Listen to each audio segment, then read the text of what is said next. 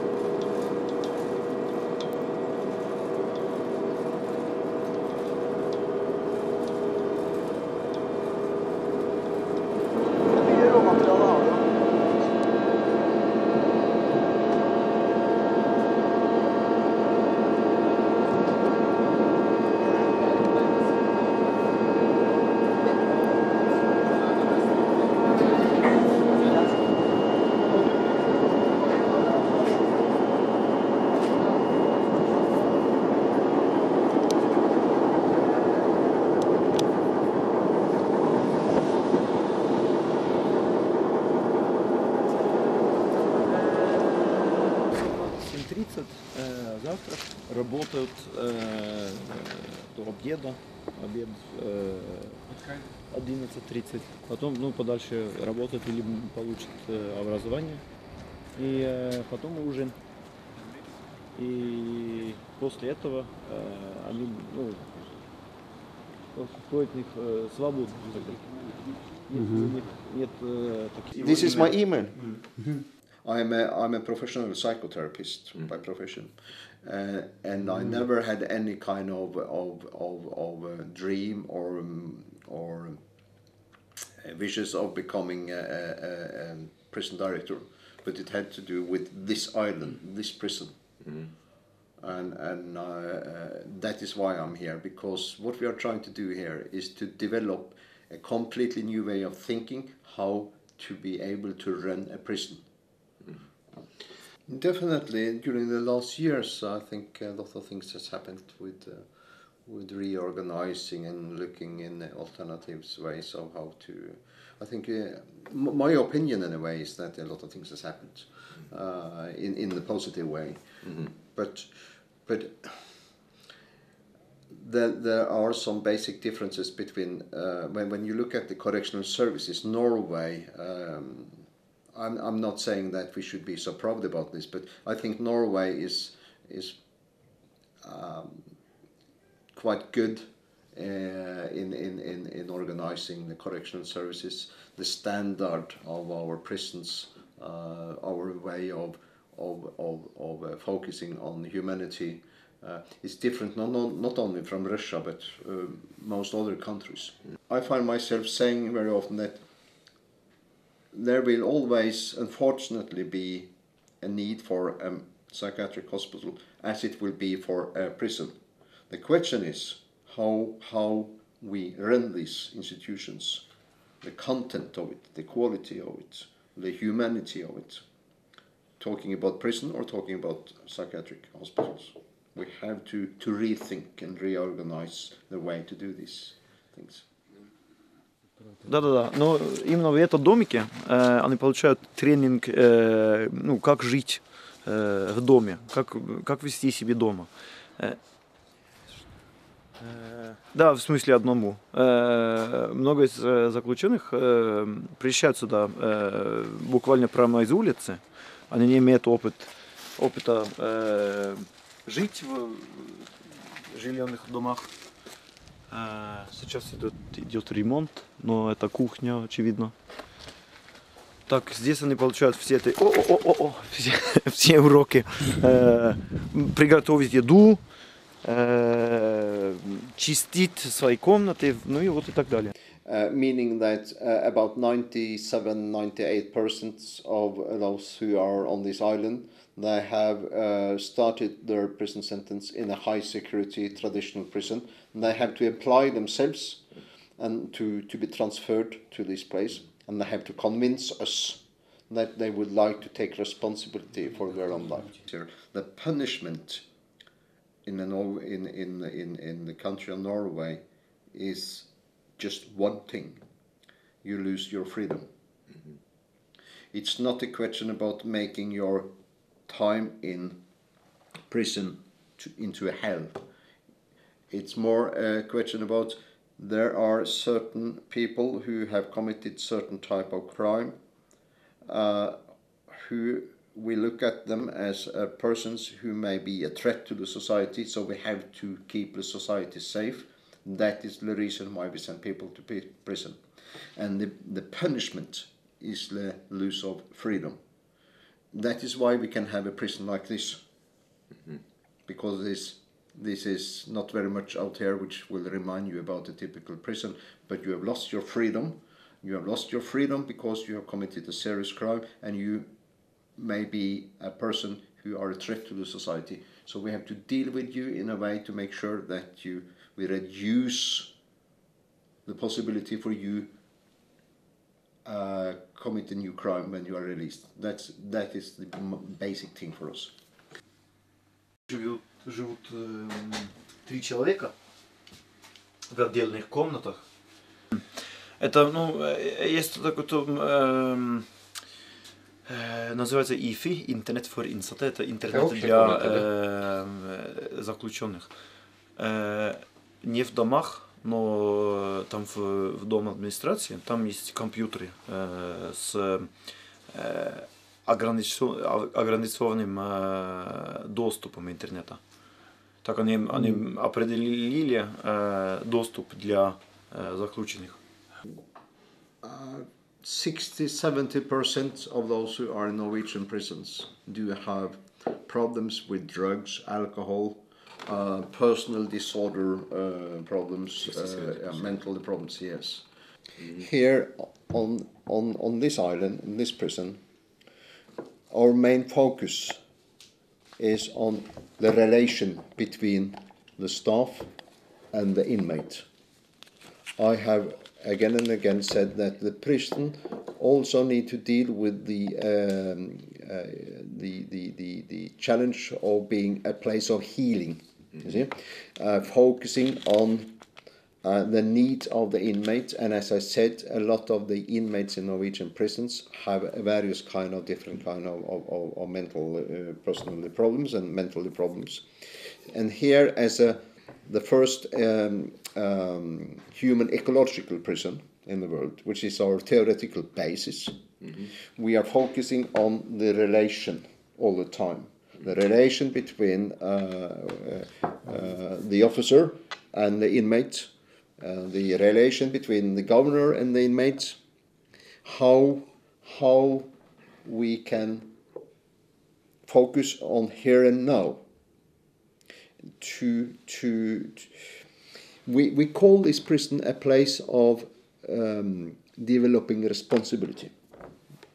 We call this prison a village prison because the whole island here is a prison, and if you walk around you will find that this is reminding you about a small typical Norwegian village. We are focusing on what we call the principle of normality. You have lost your freedom, but we are focusing on you have to be in charge of your life. me being here, I'm going to support you in being a human being. I shall see you.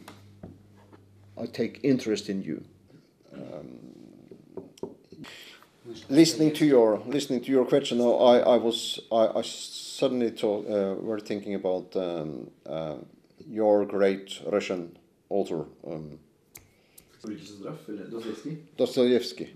He says, if you would like to find out what kind of country you have visited or are in, you should look at the way they treat their inmates.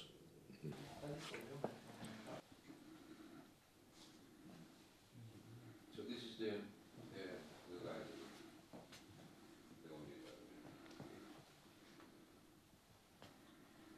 guide. Они могут здесь смотреть фильмы.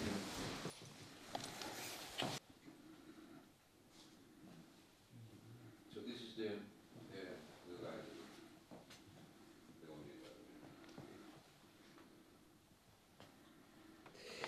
Here, in this prison, there are three important pillars. One is humanity.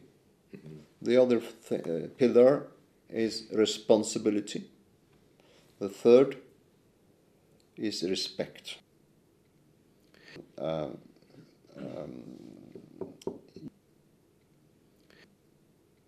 So you will find, hopefully, that here in this prison we treat inmates, doesn't matter what they have done on crime, we treat them in a human way as humans. Second, I believe that the only way I can make you to change your way of living, if you are a person who have committed crime, is to create a situation where the change comes from inside of you. In this island you will find 115 inmates. They have in common that they have committed the most serious crime in Norway. They have got the longest sentences. Для заключенных, у которых дети. Так, это курс о том, как вести себя к детям и как решить проблемы, связанные с, как объяснить, объяснить детям, что я нахожусь в тюрьме и так далее. Это, чтобы укрепить контакт отцов с детьми и с семьей, и чтобы принять более ответственность, воспитывать.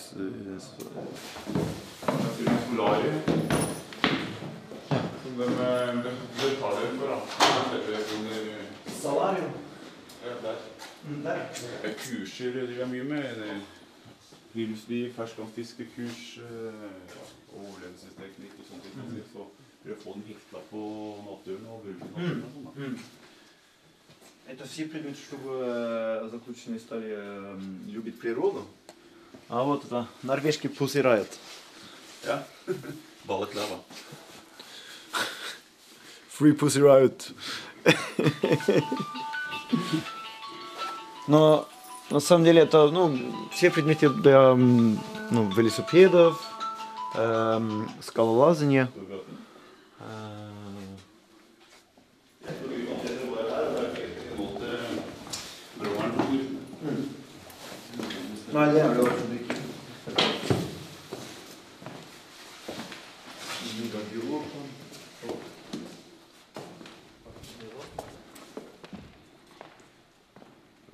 Это футбольная команда, называется Bastoy idrettslag.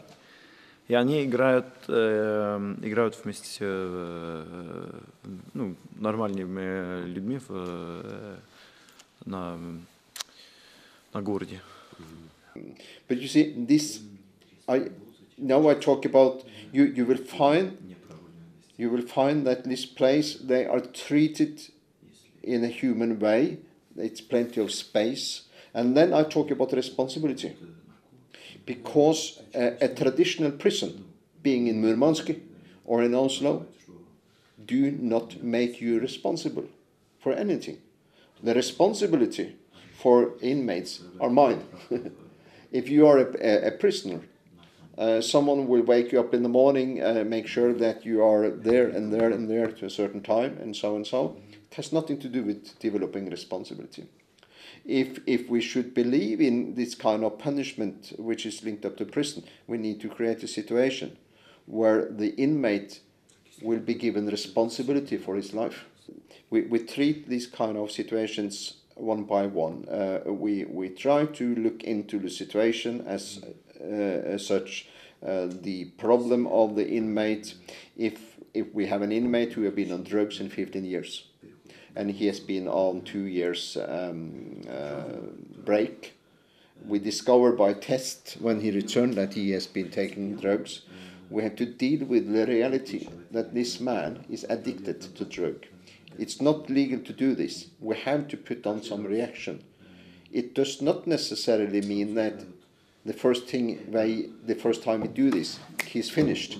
We have to deal with the situation, because what we have to keep in mind all the time, we are focusing on the situation that we shall reduce the risk of reoffending after release. We focus on rehabilitation. The crime is committed. It's in the past. The punishment is the loss of freedom, and we have to deal with here and now and the future, and that is to bring the person into a situation where he will not harm no one more. Then the third pillar I talked about is respect. I do not believe that I can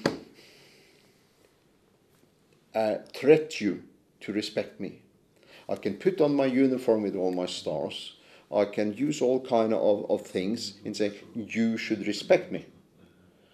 But there is a missing link here, because a lot of people who are in prison, in Norway and in Russia, they have never had any respect for themselves. And some of them have lost it. Or not only talking about respect for themselves, but the self-identity, the what we call in Norwegian selvbilde, self-respect. You know, the way you feel, the way you look at yourself. A lot of prisons are filled with people who don't believe in themselves. You believe in yourself, and I think that is very important. You have, for me to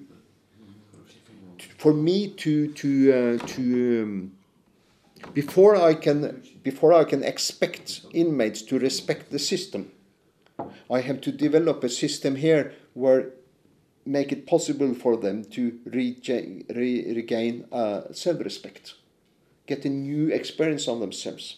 And that is what is happening here sometimes, not very often. Inmates discover that through the way they have been seen, related to, given responsibility, given the possibility even to fail, do stupid thing, we have to create a situation where they can experience that change come from inside. They can look at themselves in the mirror and say, I'm not just a shit, I'm not just a bad person. They start to respect themselves in a new way. Then we can talk about, you should also respect me and your neighbor and whatever, God or whoever it was. But you first have to believe in yourself and respect yourself. This is the three main pillars in Bastøy Prison. That is why in European prisons, the average reoffending rate is about 70%. And in this prison, in the same evaluation report, it was 16%. Вы говорите, да, открытие тюрьм, где семья и родственники и друзья могут посетить своих заключенных.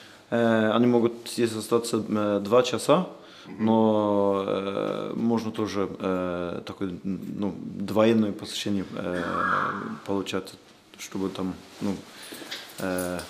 реально будет 4 часа. Так это комнаты посещения.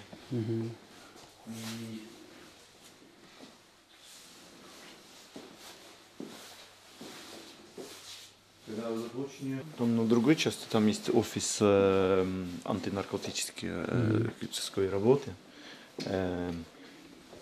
Там, если заключения хотят, они могут получить профессиональную помощь из психолога, но они сами должны зазнать, что у них есть проблемы с наркотикой. Часть здоровья, там врачи, стоматолог, физиотерапевт.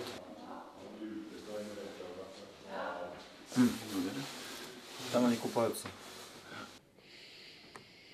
General advice. I think that being Russian or being Norwegian or being from Iceland or wherever, I think it is important to be proud of and to know your own background and your own culture and your own roots. I think that is very important. Because I think we need to belong to something. We need to have some common ground. Which also has to have to do with our identity as person. But I don't think Norway have very much to offer Russia in that way, because I look at Russia as a country, people who are very proud of their culture and background and music and theatre and literature and so on. Talking about prisons, I think, you see, you are now talking to a person who don't believe in punishment. I do not believe in punishment, and has nothing to do with religious belief or something. It has to do with fact, because all international research connected to punishment as a reaction to crime say one thing: the punishment in itself does not work. At the same time, we need a system where we can react on people who commit crime. You see? Sometimes we need to remove people from the society because they are too much a threat to the society. But the punishment in itself does not work. So we have to concentrate on, during the time, people who have been taken out of the society, put into some kind of prison system. We need to concentrate upon supporting what is good in that person. As a psychotherapist, I cannot cure you, but in relation with you, working with you, relating to you, hopefully you may discover that you can make some changes in your life, and that I can go for this, make some cognitive changes, changes in your self-identity, feelings. That's the way we need to work with inmates too. Because what is the alternative? In USA, in America, there are more prisoners in American prisons, I think, than it is in Russia. And in UK, they are building new prisons, but the reoffending rate explodes. So we have to try to show that we can run a prison in a very different way, and that is why I am here, that is why Tor is here, and that is why you are here, hopefully, to see that we can do these things very different. Let me tell you that you talked about violence. In Norwegian prisons, like other countries, you will find that inmates sometimes make threats to other inmates, do harm to other inmates, even make threats to officers. These things does not happen here. Never. You find yourself on an island with 115 inmates. We are not armed at all. Nothing serious things happen in that way here, because we are putting all our concentration upon what we call dynamic security. We are together with the inmates. We treat them like humans. We are trying to find out what is going on in you. We are trying to ease down conflicts. We are trying to relate to inmates in a positive way. I am now in a state where I start to get tired and fed up of people from other countries coming to film on this island, and they are only filming the birds and the freedom and the green grass and the horses and so on. I think, yes, of course, this island is a good place. It's a blessing to have this kind of scenery. But that is not the most important thing. The most important thing is the staff. The quality of the staff, the attitude of the staff, the education of the staff, the way the staff look at you. I do not want staff here who basically are here because they want to be in power. I want staff here who are interested in human beings, who are good in a psychological way of working. So it's a quality, the attitude of the staff which is important. That is why this kind of prison can be set up in wherever you would like to do, but you have to have focus on the staff. You see, in Norway, all institutions, including prisons, they are based upon the law, the regulations. Okay, nothing else. Regulations and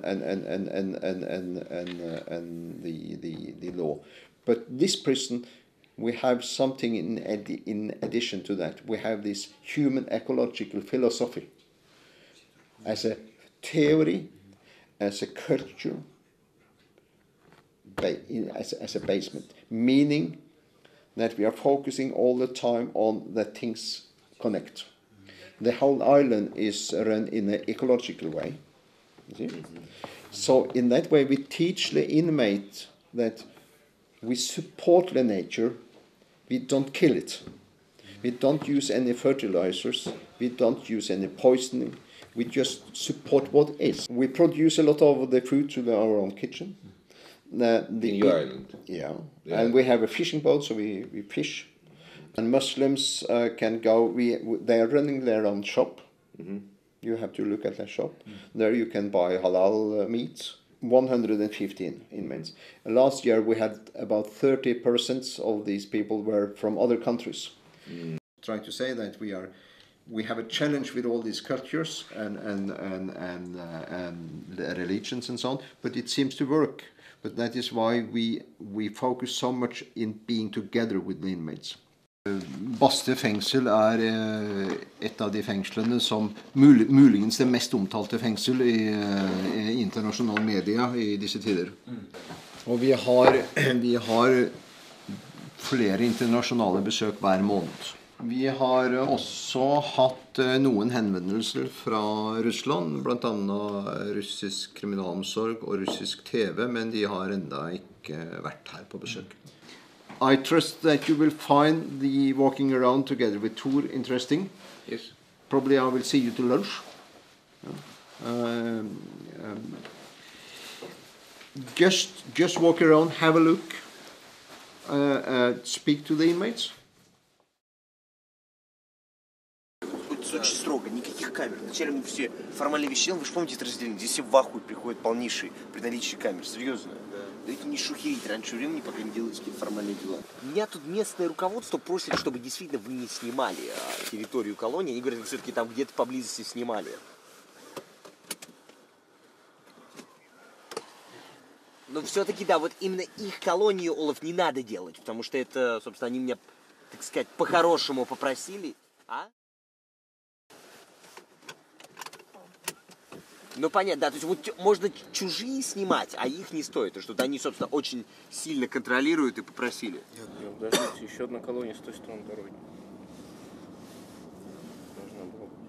А слушай, этот пресс снимал мне на фоне, вышел автоматчик, слышишь? Вот мы здесь снимались, а слушай, этот пресс, они сзади домов зашли, да? Вышел автоматчик на вышке, начал орать и снял с плечо винтовку. Вы убежали, легли сразу? Нет? Что, смелые такие? Не, он с телефоном вышел, потом положил телефон, снял с плечо винтовку и начал кричать.